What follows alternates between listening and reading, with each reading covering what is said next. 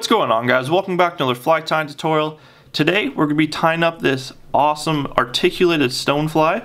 It's got lots of movement going through the water with the rubber legs and that free moving body in the back. I've been tying up some cool new patterns for trout opener this weekend. Some nice big buggy stoneflies for some steelhead. So I'm going to get a fresh hook in the vise and we'll get going with this tutorial. So the rear hook and the main body hook I use is a Mustad Nymph hook. This is a size 10 and this is a 2XL. You can tie these as big as you want or as small as you want. Since this is for steelhead, I like to keep them relatively compact. I don't want to get a short strike and I want them to take the whole fly. So that's why I just use the size 10, the 2XL size 10, and they're pretty nicely proportioned. The thread we're going to be using is some UTC semi-denier. This is just black. I've started my thread here on my hook shank. The first material we're going to be tying in are the rear legs, and we're going to be using some Flexifloss. There's a bunch of different names for it, but it's just the material that comes on the little zip tie, and it's just rubber. So I'm going to tie this in, these two legs here. I'm not too worried about the length of the legs. I can trim those after. So I'm just going to take a couple wraps, and what I like to do is actually grab this, fold it over the shank, then I can just pull back on both of them and make that nice even splayed tails there. Just like so. Now we're just going to bring our thread up to behind the eye. And I want to make a little bit of a taper here. I want to taper it towards the eye a little bit, just to give this fly some more lifelike appearance.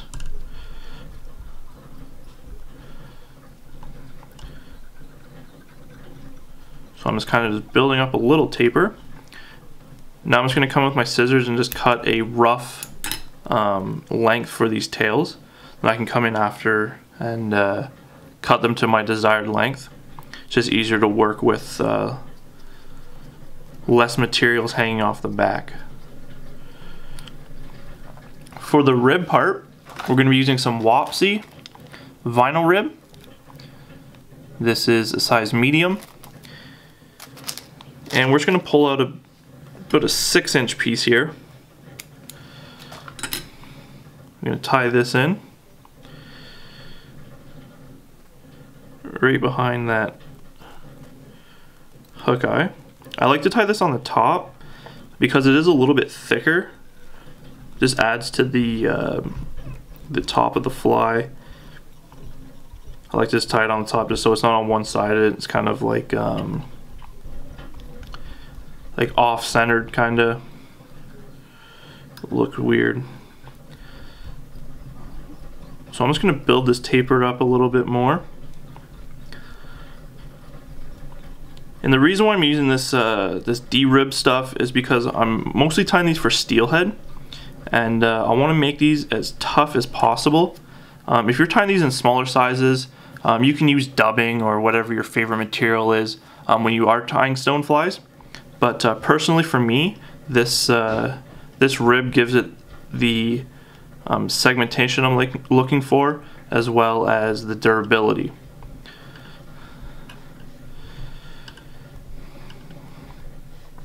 So I'm just going to make touching turns up this body.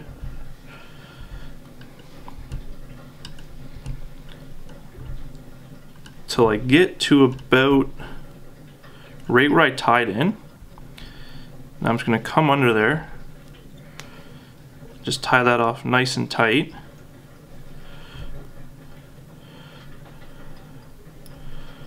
Just so it doesn't go anywhere. Then I can just come in with my scissors and cut that little tag piece out. Now I can grab my whip finish tool. I'm just going to throw a 4 or 5 turn whip finish in here. Just going to put one more for safety.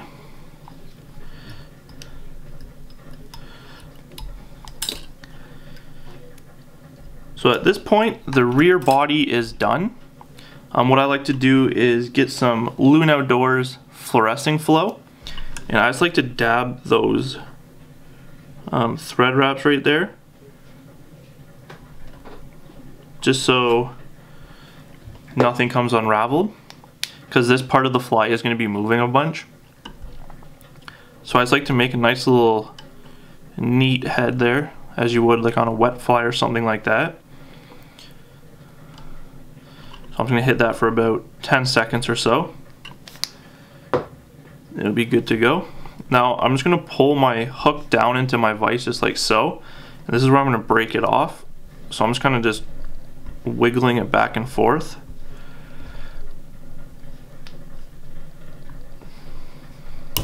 Just like so. So your rear body part is now done. Then you can just put that to the side. And we're going to get the front hook in.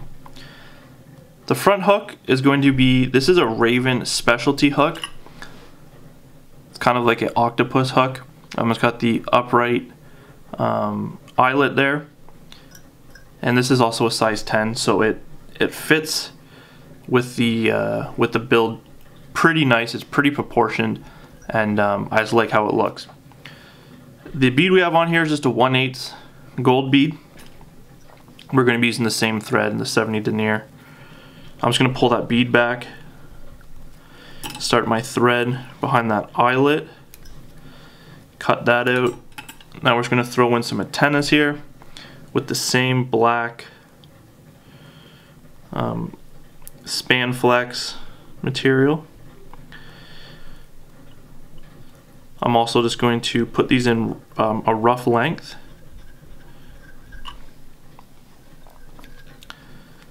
Then I'm just going to pull that over and come back up the side facing towards the camera, just like so. I'm just going to cut this to a rough length. Believe me, it's a lot easier to work with this stuff when it's not hanging out everywhere. So I'm just going to throw a little whip finish in here. And just cut my thread out. Now I can bring my bead back up. Now I like to throw a couple wraps of this lead-free round wire in 0.015. Just get this fly to sink a little bit faster, since I usually use this as my point fly. So all the weight helps to keep those split shots off your line. So I did probably about 10 wraps or so there. Now I'm just going to bring my thread back in, just start right behind those thread wraps.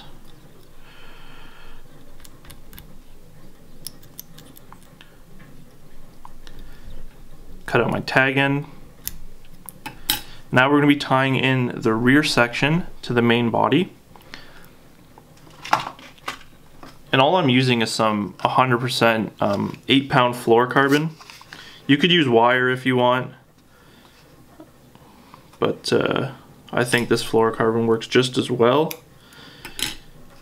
Now if this was like a spade, like an intruder fly, I would use wire, but since the main hook isn't on this fluoro, I'm not too worried about it. If my main hook was on this, then yeah, I would put the wire, but this is just the rear body. So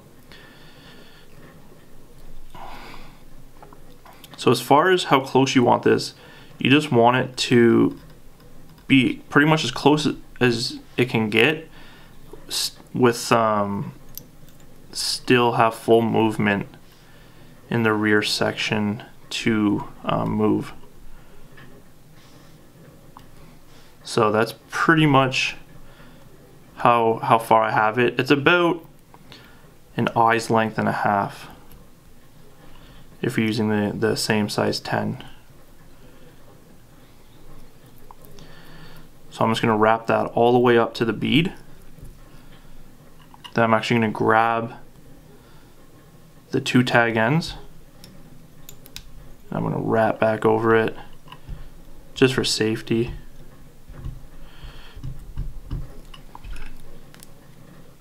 Then cut that out.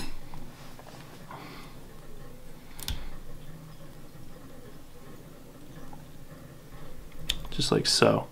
So now you got your rear body part, attach it to the main hook. Now we're going to tie in the front part. For the wing case, we're just going to use some black thin skin. I'm just going to cut a little strip here, about, I say, the width of the bead.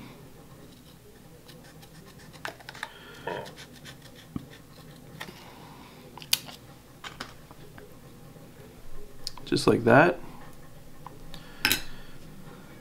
Now for this for the main hook, I like to tie this in with no body. So this is just going to be just the thorax part. That's why I use the this particular hook and not another nymph hook, if you will.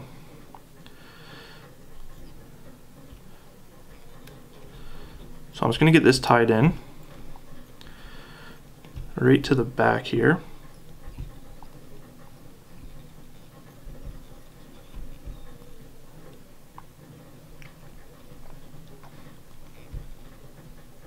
Just like so.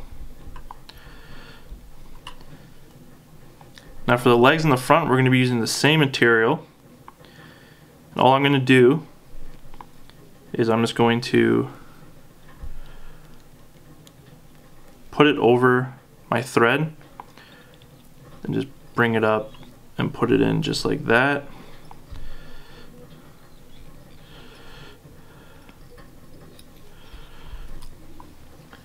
Now we're just going to grab another piece here and do the same thing. We're just going to double it over the thread, then bring it up to the hook.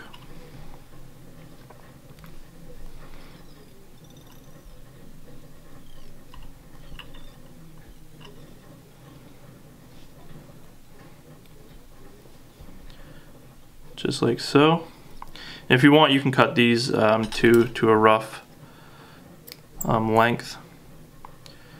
These ones aren't too annoying if they're a little bit longer, but it's definitely easier when they're at a shorter length.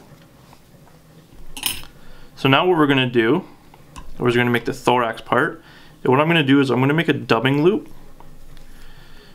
I'm going to make it right in the center of the 2 legs I have. So I'm just going to grab my dubbing spinner here.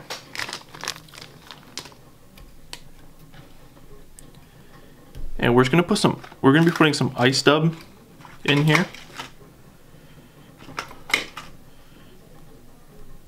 And I'm just going to mix a little bit of black peacock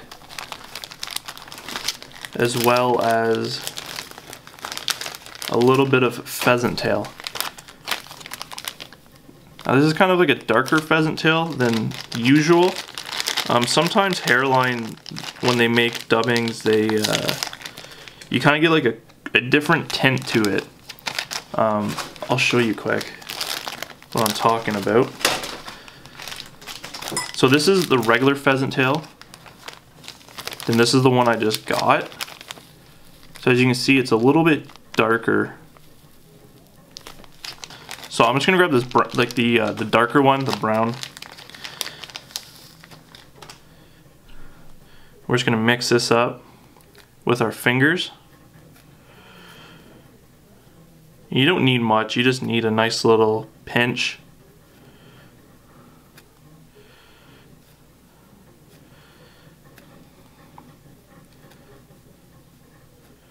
Just like so.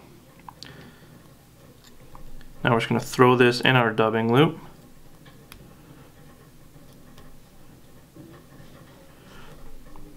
I'm just going to spin it up.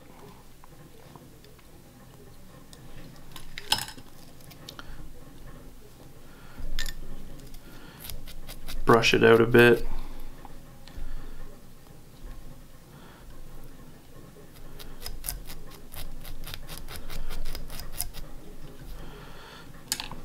Now what we're going to do is we're going to come behind the back legs,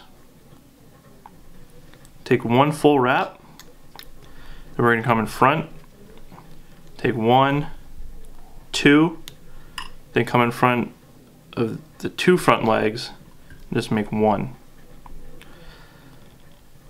So you're covering a lot of space, and it's still going to look pretty buggy without using a ton of dubbing. So I'm just going to get that secure in there. Get a couple more turns just to make sure that it's tight. Now you can come in with your little dubbing brush or whatever you use and kind of just pick that apart. Just like so. Now I'm just going to grab my Wingcase material. Pull that over everything. I'm just going to make 2 little loose wraps right there, just to make sure everything's kind of in place. Then I'm going to pull tight and just cinch that down. Make a nice tight wing case there. So now that once that's in, I'm just going to grab my scissors, pull up just a bit, just like so. Cut that out. Then you come in with your whip finish tool. Throw a nice 4 or 5 turn whip finish in there. Make sure that's all nice and seated in there.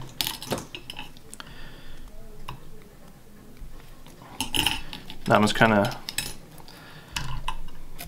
pick some more of these fibers out, just like so. Now we're just going to put a little bit of Loon Outdoors. This is a thick. We're just going to build up this Thorax wing case.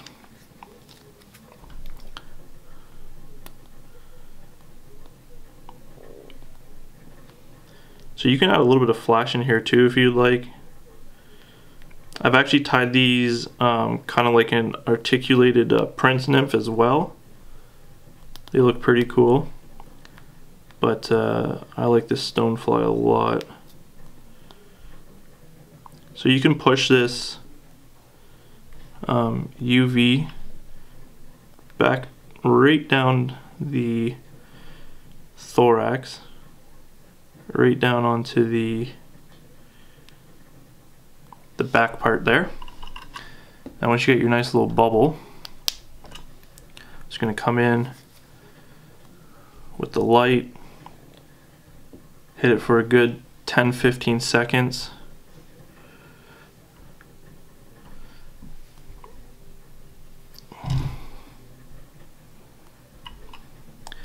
Now we're just going to come in and trim up all the legs.